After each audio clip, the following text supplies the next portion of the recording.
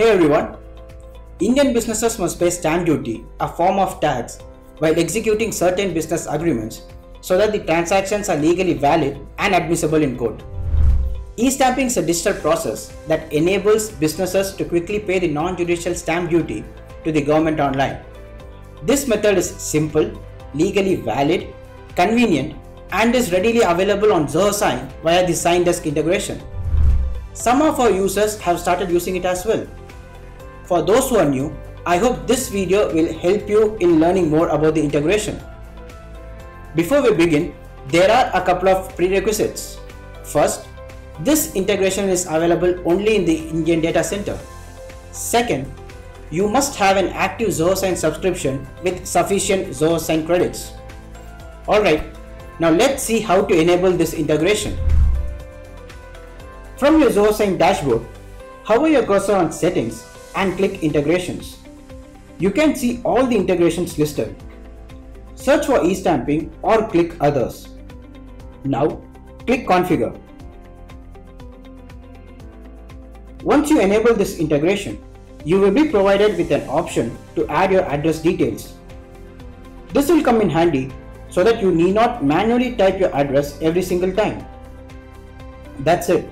You have enabled the integration in just a few clicks. So now, let's see e-stamping in action. Upload the document to Zoho Sign as usual. Click More Actions and click Add e-stamp. Select the stamp state. Enter the e-stamp details and you can notice a message with how many credits will be consumed is displayed. If you don't have enough credits, you can purchase more online in a few clicks. Next, you will be asked to enter the both parties' personal information.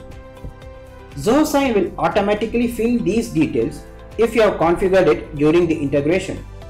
Otherwise, you will have to enter them manually.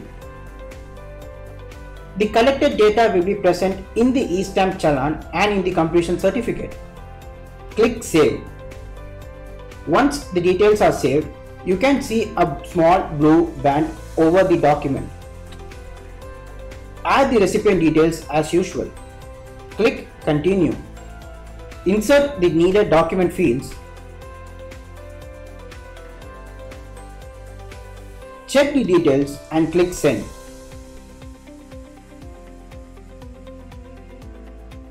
When your recipient opens the document to sign it, they have to first agree to the terms and conditions. Once done, they can see the e-stamp challan appended on the first page of the document, which will have all the information that you, the sender, have added. Once all the information has been verified, they can start signing the document. As a sender, if you wish to, you can verify the signed document's e-stamp details in Zoho Sign. You can do so by hovering your cursor over documents in the left navigation pane. Select the documents to find the digital stamping details. The same details will be present in the certificate of completion as well.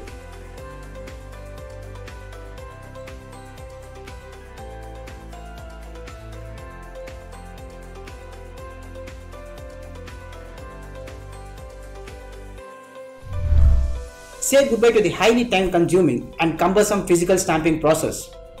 I hope you found this video helpful. For more help and assistance, feel free to drop a mail to support@zohosign.com. See you soon in another video.